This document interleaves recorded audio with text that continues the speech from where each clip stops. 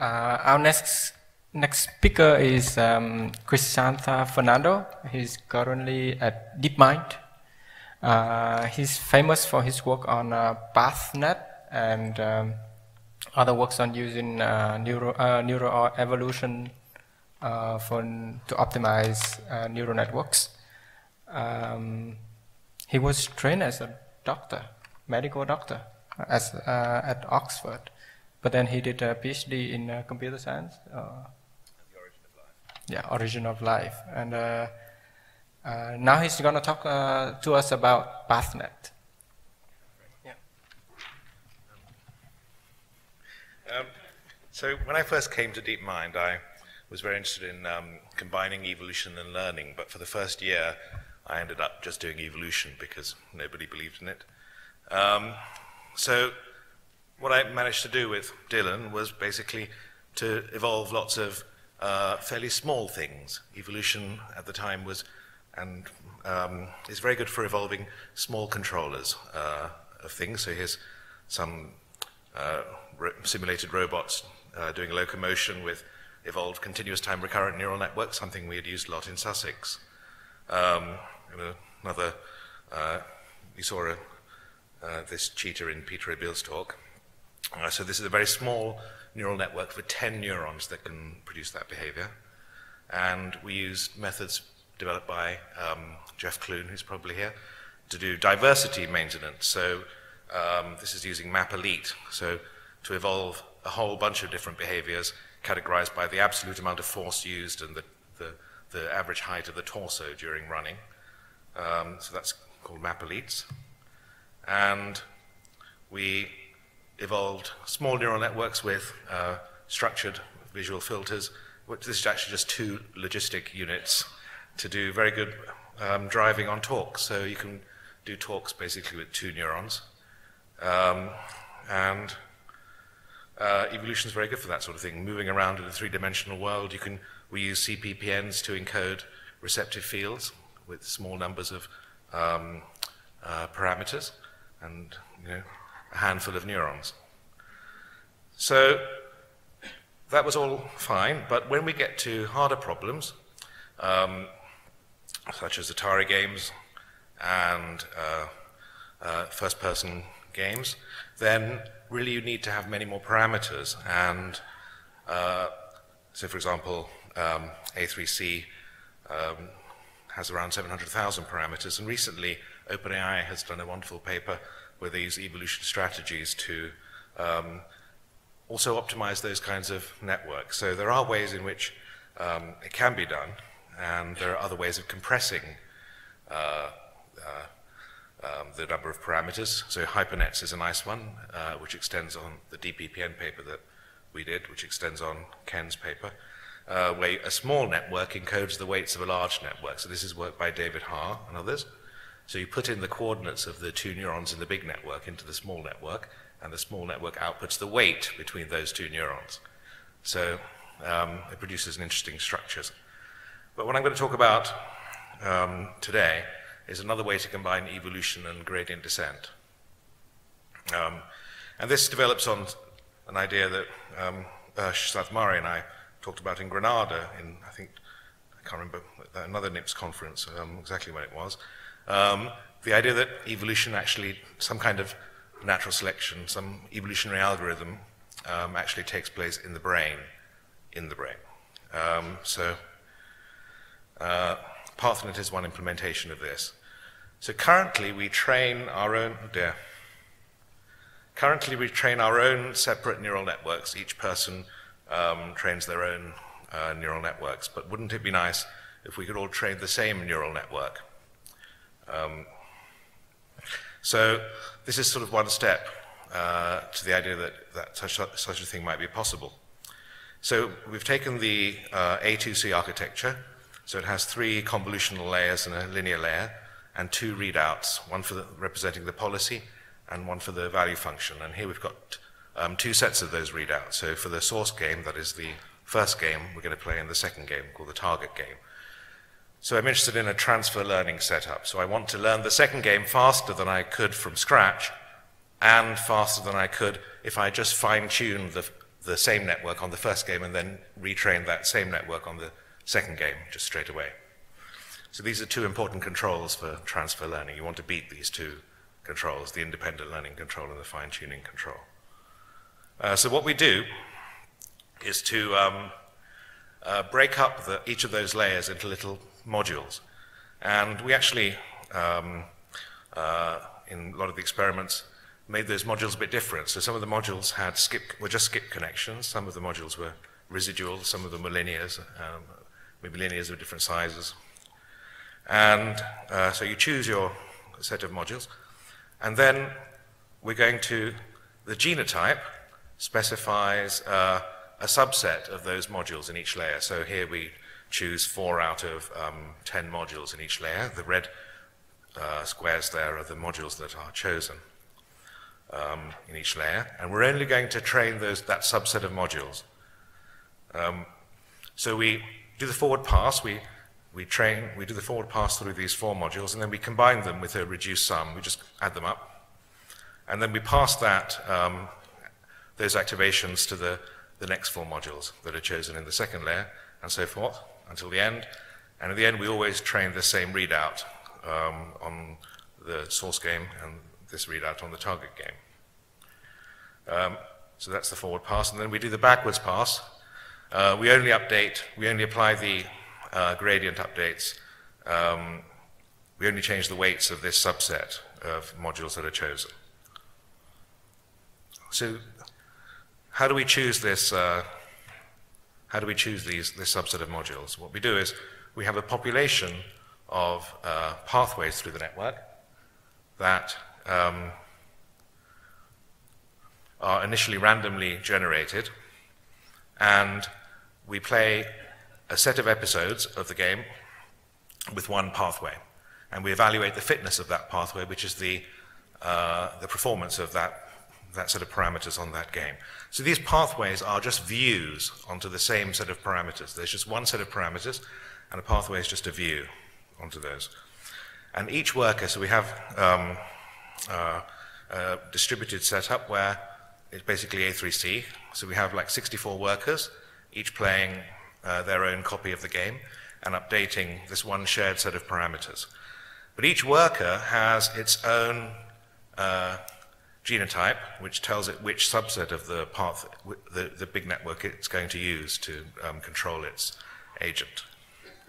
So just to recap, we initialize a random population, and then we do, so once a worker has finished, say, playing 100 games, it looks for another random worker and compares that worker's performance to its own, and then, if it's better, it copies the pathway from that other worker into itself with mutation.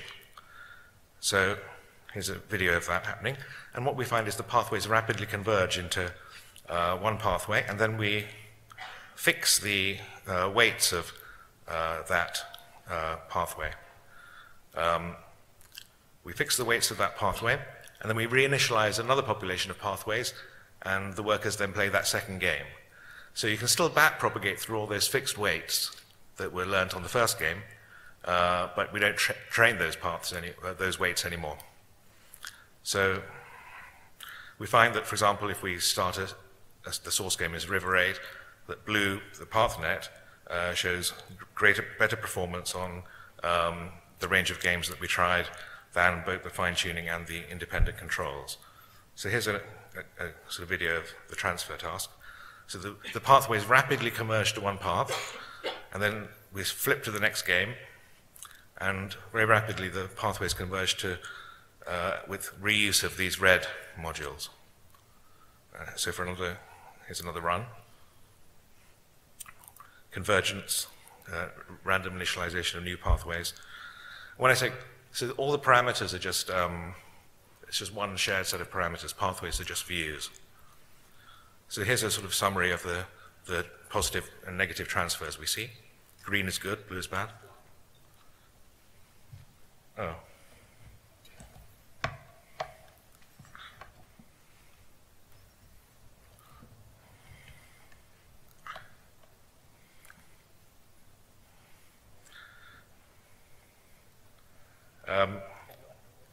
Yep.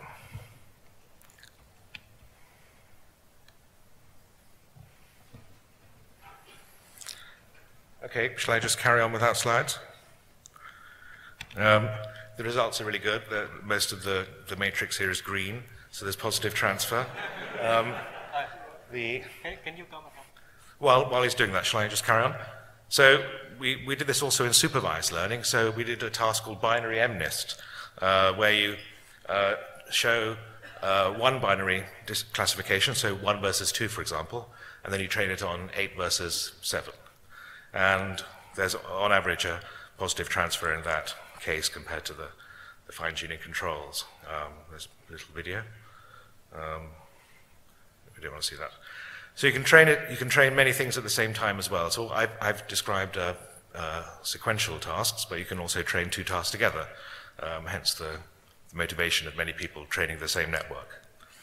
So to conclude, PathNet is a good first step, I think, in one way of reusing combinatorially different neural modules and using evolution to decide which parts of a large neural network to train. Effectively, it does a kind of architecture search with sort of Lamarckian inheritance of these weights, because it's just the same set of weights being trained, but the evolution is deciding to sort of chop and change those modules. And an obvious extension is to make the choice of paths conditional on the image, but that has lots of special challenges, and so I can't talk about that at the moment. But, thank you very much.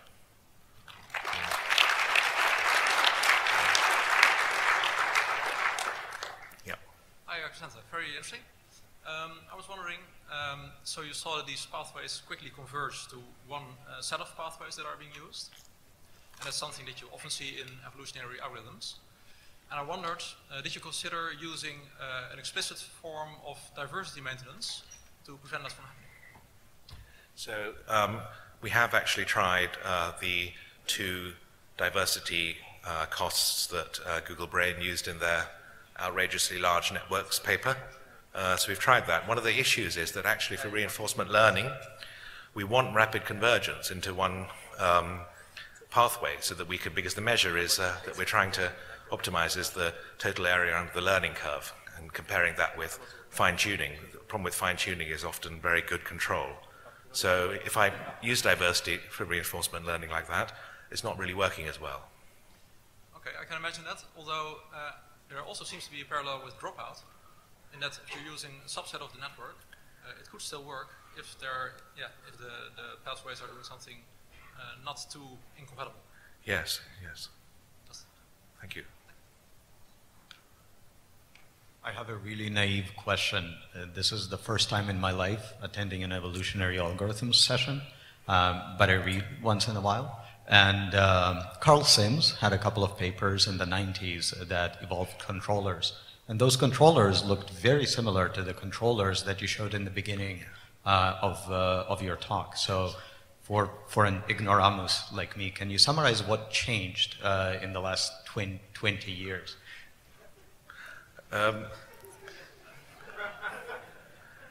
So I think nothing.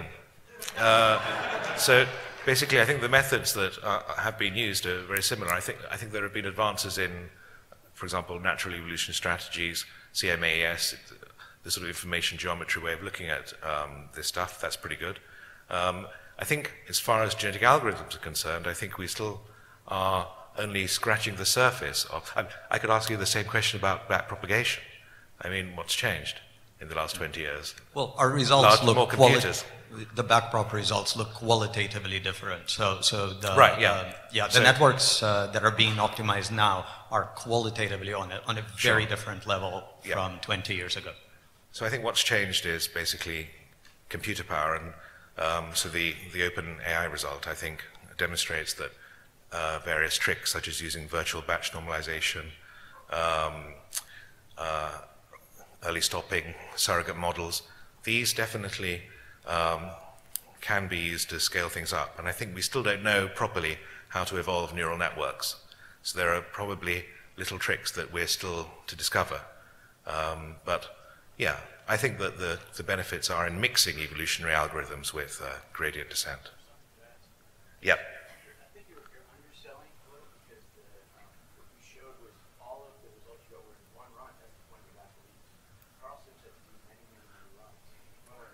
Okay. So I suppose Ken is saying that one of the advances is also better ways of doing diversity maintenance. So that map elites example, all those results are just from one run. But no, I think Carl Sims was pretty good. Thank you. Hi, thanks for the talk. So to do the evolutionary computing here, you had to split the network into different models sort of in a discrete way, right? Do you think it would be possible to specify sort of a continuous mapping of those modules and perform a continuous assignment and then do inference over that? Yeah, so I've set myself the specific limitation of having to use a sparse network. So I want this to generalize to networks that are very, very large. So I want to limit myself to using hard gating, but that makes the job harder. Right. So we could still do that as, for example, using, I don't know, attention mechanisms over model parameters in different ways. I wonder whether there are any parallels. But if you use attention, don't you have to like backpropagate through the whole thing anyway to decide what to attend to? Well, that's right. And then we have convex relaxations of for example, discrete lighting variables and so on. Anyway. I suppose I wanted to limit myself to a situation where I didn't backpropagate through the whole thing. Sure, thank you. But maybe I don't understand what you're saying, and you can explain to me afterwards. That's all right. We can talk later. Okay. Thanks.